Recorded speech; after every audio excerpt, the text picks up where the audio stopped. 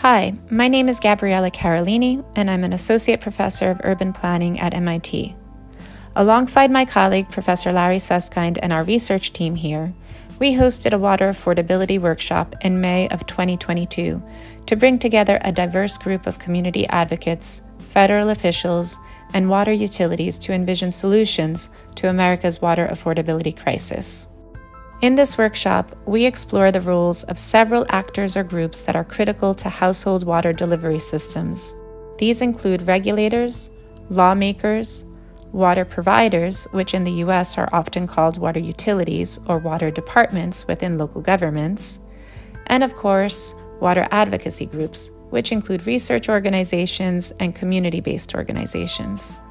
In recognizing this diversity of actors involved in water delivery systems, we hope to raise awareness about water affordability concerns and ensure that they do not remain under the radar of public conversation.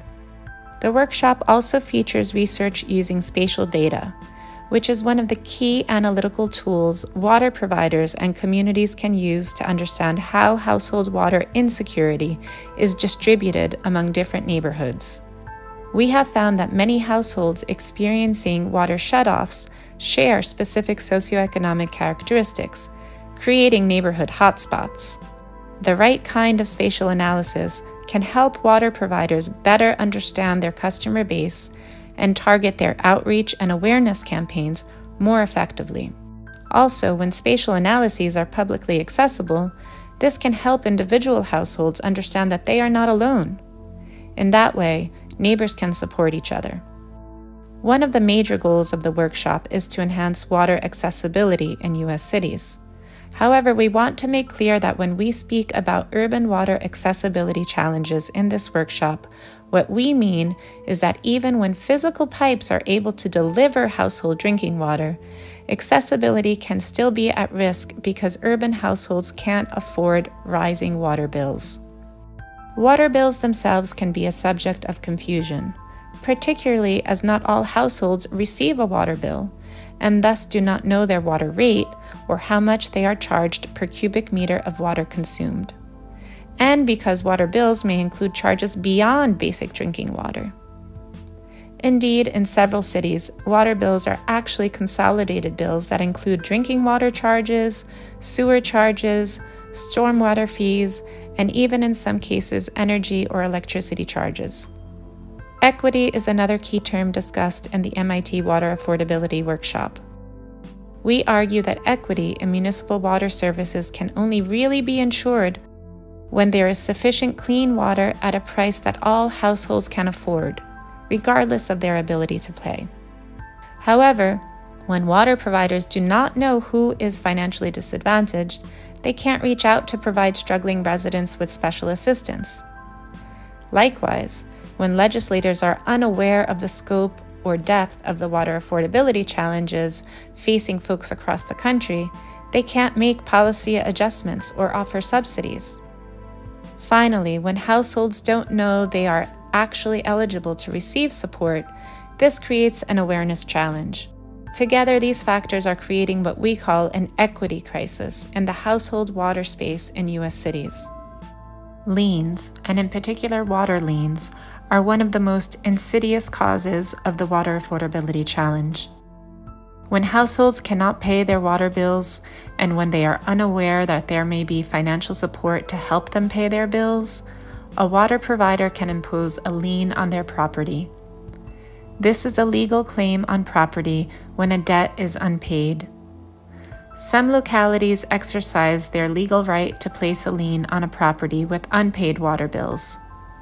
In such cases, the unpaid water debt moves, so to speak, from the accounting books of the local water department to the local finance department, where such liens are managed. Some localities auction off these liens to commercial bill collectors or investors, in which case a household facing an affordability crisis also risks losing their home. Properties can be foreclosed, even sold, if a water bill remains unpaid.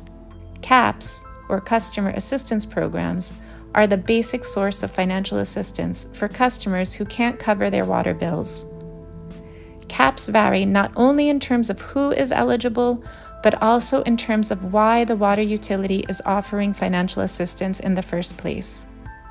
Some are not keyed to annual income, but target elderly homeowners or veterans, regardless of their income. In addition to caps, many, but not all, water providers offer households facing affordability challenges a payment plan. These are special arrangements that allow households to pay their outstanding water debts over an agreed period of time.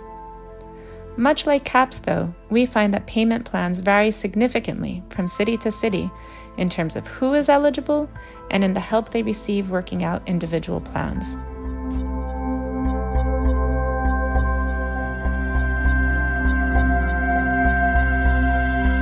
I'm very pleased to be here with you all today to gather this group both in person and via Zoom at the Water Affordability Workshop here at MIT. We are very grateful to our sponsors, the Jameel Water and Food Systems Lab at MIT, as well as the Department of Urban Studies and Planning, for helping us put together this workshop. Among us, we have utilities, researchers, community advocates, foundations, and policymakers from around the country. We are all here to share the latest in our own work in research, as well as a number of promising initiatives aimed at ensuring and advancing water equity in the United States across several cities. We're also here to co-produce and brainstorm together our collective next steps and our best recommendations. Of course, this comes at a very critical time. COVID-19 water shutoff moratoria have ended or are ending rather soon. There is newly available Infrastructure Investment Job Act funds. But, of course, the question that remains is, now what? How exactly should funds be directed and distributed? What have we learned in practice?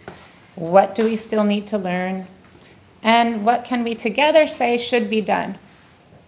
Over the next 1.5 days, we'll feature 3 different sessions. The first 2 over the course of today will feature invited speakers discussing the state of research or their research on water affordability. In the second session, we'll have speakers sharing some of the promising initiatives that are working to achieve improvements in the water affordability space. And the third session tomorrow morning will ensure that space and opportunity is there for all of us to essentially share our ideas and our findings. I'd like to invite my colleague Larry to add a few words about the work that we envision here. Welcome to everybody who's in the room. Welcome to everybody who's online. We look forward to talking with you today and tomorrow. I just want to frame the focus for the next couple days as carefully as I can. There's an enormous amount of research on water management, water quality, not just in the U.S., all over.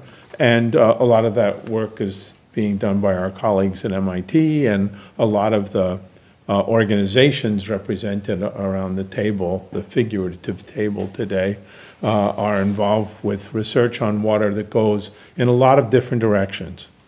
We are starting with a very specific problem: water affordability in cities. We're trying to analyze what the causes of that problem are and how various forces and factors contribute to it, what effects that problem is having on different people, and ultimately we're trying to see if we can have a shared analysis of the source of the problem, because we're interested in moving from that analysis to possible prescriptions. If that's the problem, and that's the cause or the set of causes as we best can understand them, what are some things that can be done to address the problem? We're interested in trying to zoom in on as many points of agreement as we can generate from amongst the larger set of options. Hi, my name is Lydia Cano. I'm a PhD student at the department. I'm Sharon Harlan. I am a professor of health sciences and sociology. I live in Des Moines, Iowa. I'm a retired science teacher. Hi, good morning. My name is Alexandra Campbell-Ferrari. I'm the Executive Director of the Center for Water Security and Cooperation. I'm Kim Reed. I'm with Louisville MSD. I'm the Chief Innovation Officer here in Louisville, Kentucky. Good morning, Julie Kennebeck. I'm with Promise Pay. I'm in Market Development and Sales. Interim Water Director for the Ohio Environmental Council based out of Columbus, Ohio. Good morning, I'm Rhonda Johnson from the City of Richmond. Demar Bias, Oakland County Water Resources. Thank you all for joining us this morning. We're really excited to have this group of folks together with us. We know that there will be others who will join a little bit later today, particularly those perhaps on the West Coast.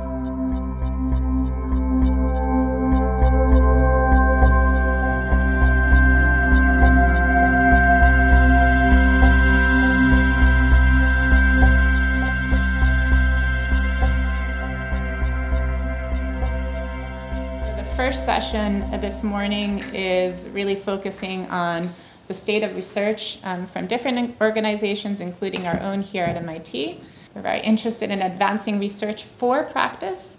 Our team includes myself, Gabriella Carolini, my colleague Larry Susskind, our colleagues Abby Fulham, Jay Maddox, Flavio Villas-Gricipek, Laura Chen, Emily Fang, and Nritya Renagatan. We'd like to start with this slide when we talk about our work to emphasize that we have viewed the problem of water affordability in this country as fundamentally linking utility stresses and household stresses. Of course, all of this has been very much challenged by the COVID-19 pandemic. How did we get here? With the underlying question of exactly who is responsible for getting us out. So at the structural level, we have been looking at both urban utility and household stresses and vulnerabilities across U.S. cities. And at the organizational level, we have looked at customer assistance program design and regulation across U.S. cities. So for over 50 cities, we've looked at physical climate risks, including sea level rise, hurricanes, extreme rainfall, water stress, and heat stress. And so you'll see lots of these radar maps in our next slide here, which have essentially visualized these effects or these climate risks in cities in our sample study. And because of the types of extreme rainfall and water stresses cities across our country are experiencing, it's not particularly surprising that we see separate stormwater charges on the rise. Wastewater bills are increasing at a higher percentage than water bills in all regions except for the West, which again, perhaps is not so much surprising, but is an indication that the nature of the water bill that folks are receiving at household level is changing, and there are aspects of those changes that we need to be paying attention to. There is a legacy of low federal spending on water infrastructure over decades. At this point, we're dealing with the over $50 billion as an underestimate of what will be needed. Overall, we're looking at, again, pre-COVID estimates of 125% increases in water tariffs needed to meet the 2030 investment requirements. Here we find that there's significant correlation between, for example, customer assistance enrollments per single-family home accounts in the Chicago area in 2019 with non-white households, or the percentage of non-white households per block group. For a very long time, we've been thinking about low-income customers as this behemoth. From a utility standpoint, if we don't have the data on what those households look like, we can't help them with their different energy burdens and their different energy problems. And the data sharing is difficult because of privacy concerns, even within the city. We're starting to open up that relationship so that we can get more granular and figure out who our customers really are. We've built a model that we're putting out there open source for utilities. We're working really hard, or trying to work really hard, to create a platform that will allow utilities to do that for free. But the second phase of our research is really going to be moving forward, digging into records, legal records, which you'll be much more familiar with, of tax liens. We tried to educate ourselves about how to go about this by picking one city to start nearby where they use liens and they sell liens. And we were so startled, you can't even find in the city records what money came in from liens. It's not a line in the budget. Comprehensive financial reports often have this under other.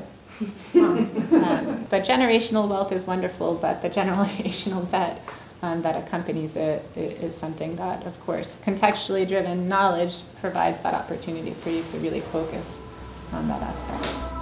Thank you.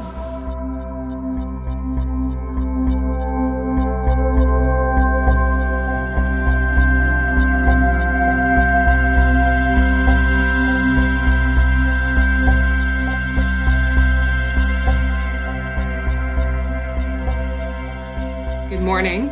Well, it's great to be here talking about the American Water Access Survey. So back in 2017, we did a full-scale exclusive study of the state of Maryland on the law of access to water. And so at this time, we used the term accessibility instead of affordability because we saw, first of all, there was no clear idea of what access to water is. And so what happens when there is no definition is that you don't have a compass, you don't have a target. You really don't know what success looks like ultimately. The second conclusion that we had was that the law just was not creating a strong foundation for guaranteeing access to water. That the law is intended to create those protections for more vulnerable populations, and that in fact it was almost creating additional hardships. Frankly, the law is at the heart of this change. And in large part, it's at the heart because we write the law.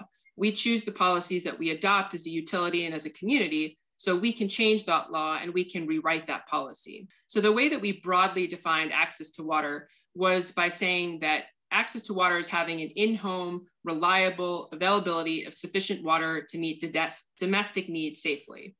And then we also defined access to sanitation, and that's as having in-home availability of sanitation infrastructure to safely collect and transfer solid and liquid domestic waste to a treatment facility or to safely collect and treat solid and liquid waste on site. We need to think about those creative forms of on-site sanitation and think about kind of wastewater treatment more broadly by using that term sanitation. And then economic access is this idea that I, as a low-income household, should be able to retain access to water despite my inability to pay. Ultimately, we are failing our communities and our households if you're not ensuring that everybody, regardless of financial situation, race, gender, culture, ethnicity, does not have or has access to water. We're looking at what is allowed, what isn't allowed, and who has what authority to do what. And so I think this diagram helps to especially show the difference between the concept of affordability and the concept of access and the importance of law as well. What we did is we placed a value. Red is the non-ideal outcome. Green is the ideal or the best case scenario. Orange is kind of, it's okay, but not great. It's better than red. We look at shutoffs and whether or not they've been executed against a household for inability to pay, specifically low-income households. And the metric is either yes or no. So you can see that yes, then that's a problem. No, then that's great. We give the utility the credit for saying, despite the fact that we may have that discretion, we're not going to execute that. Study, we chose to apply this AWAS in 6 cities. And we looked at Cleveland, Detroit, El Paso, Richmond, Shreveport, and St. Louis.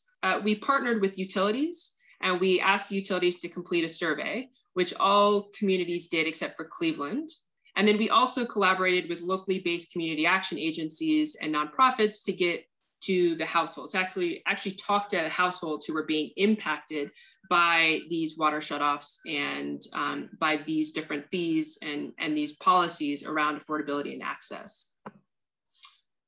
So this is the results. And largely what I can say here is that it's fairly clear that there's a problem. The laws, and this is the law as written, but as you can see, it's red. And that means that, frankly, the law is providing minimal to no protections for low-income households. You talk about whether it's part of the legal or administrative structure of a city to determine where the responsibility moves once a lien is imposed. And I'm wondering whether there's a way to ask the question in your survey the next time around to look at where responsibility sits for those decisions, or whether that's just how the city charter functions and there's no discretion. what you said is exactly right. The utility is out of the picture very quickly and very early on in the process. And so I think that's also one of the challenges that, at least in the first iteration of this, that by only working with the utility, there are certain things that will be missed, especially that side of the story. Are there places where the water system is required to perform a shutoff by state law, or is it usually up to their discretion? The local law doesn't say explicitly that the utility can charge a certain fee. And I think there's a question on, okay, well, if they haven't told them they can charge that fee, can they charge that fee? Even if they are? That's a question we'll be looking at a little bit more deeply.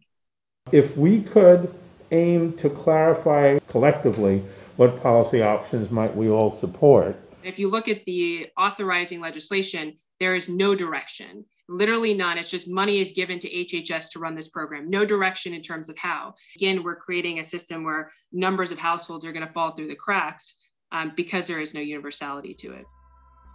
Well, thank you so much, Alexandra, again.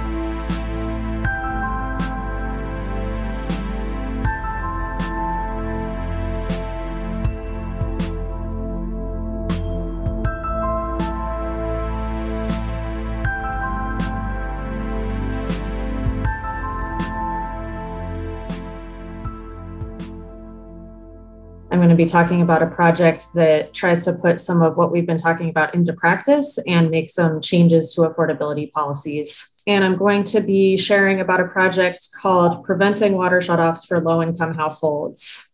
We are a national nonprofit organization dedicated to creating more sustainable and equitable water systems. We put out this report, Closing the Water Access Gap in the US, on the 2 million people that live without access to water and sanitation. We created this initiative in 2020 because we saw that we were in the midst of a moment of crisis and upheaval that was disrupting business as usual in the water sector. The water utility sector's business model is dependent on individuals' ability to pay for services. And the reason that utilities are so dependent on individual rates is because of how we fund water as a country. And shutoffs are the primary tool that are used in response to enforce payment, as well as liens and some other practices. About 3 million people experience a utility shutoff in an average year. We put together this framework that utilities can follow to make it possible to stop using shutoffs, or at least to minimize how much they're used for low-income households. The system for funding water services in the US is creating a lot of pressure on everyone, and that we need a collective effort to change it. Utilities don't have to solve this problem alone. I think they can work with affordability advocates and with other stakeholders to advocate for more state and federal funding and to change some of the laws to create more of an enabling environment for universal water access. Thank you so much, Zoe. We had questions in the chat. Has there been any thought to kind of treating this as a more like holistic problem of joint water and energy utilities? Like you said, if people are cost burdened by water, they're likely to also be cost burdened by energy. There's been more thinking on that from cities that have a joint water and power utility, which some of the ones that we work with do, because they're administering payment for both. So they're able to do things like enroll people in both assistance programs at once. There's definitely a need to think about that at a higher level and to maybe find some approach that cuts through all of the siloed ways that utilities administer their programs and collect payments. Clearly, in some states, there's no question that people's heat does not get turned off in the winter. And in those same cities, in those same states, there is no such protection against shutoffs of water. We have laws at California, we have every place that prohibit the increase annually. And so I'm super interested and yet also worried that in playing this out, we're not going to see this really reaching the folks that we need to reach. But for the question of using a property-based charge versus a tax, I think both are really promising approaches. The charge might be easier to get implemented because it isn't technically a tax, so it might not have to go through the same process to be approved that a tax would. But we're considering that as well because there's a possibility that it would be considered a tax in some jurisdictions. And that would be something that the utility would have to consider in deciding what approach to take. So the first phase is just looking at homeowners, but we definitely want to understand more about how renters would be affected in the future. In some of these cities, there are people who are shut off for 6 months before they can get reconnected. And you think about what you have to do to get through that time without running water.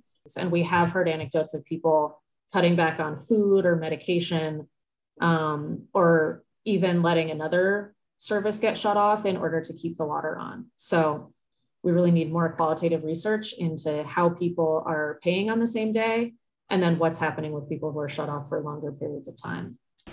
Those facing the prospect of having their electricity cut off routinely feel anxiety, depression, shame, anger, stress, and other health issues caused by different trade-offs and decisions they have to make day after day.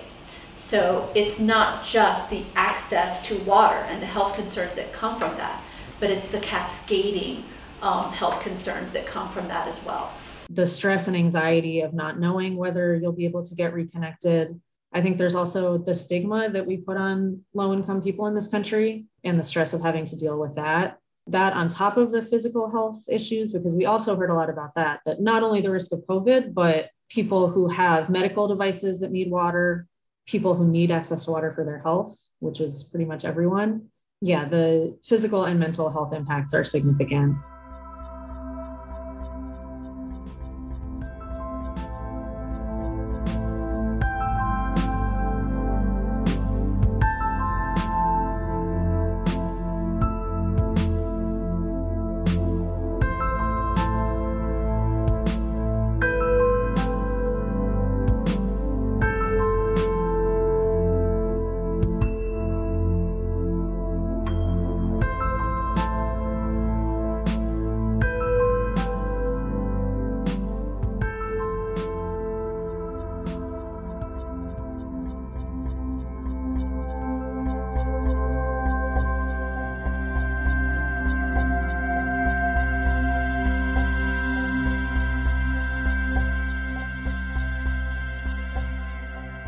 Let me turn over the mic, so to speak, to our colleagues at Northeastern University. So I see Sharon and Laura.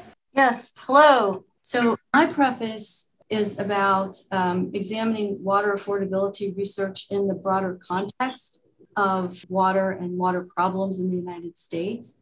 There are a number of different groups and stakeholders involved in water, including federally funded scientists and leaders of NGOs and the public.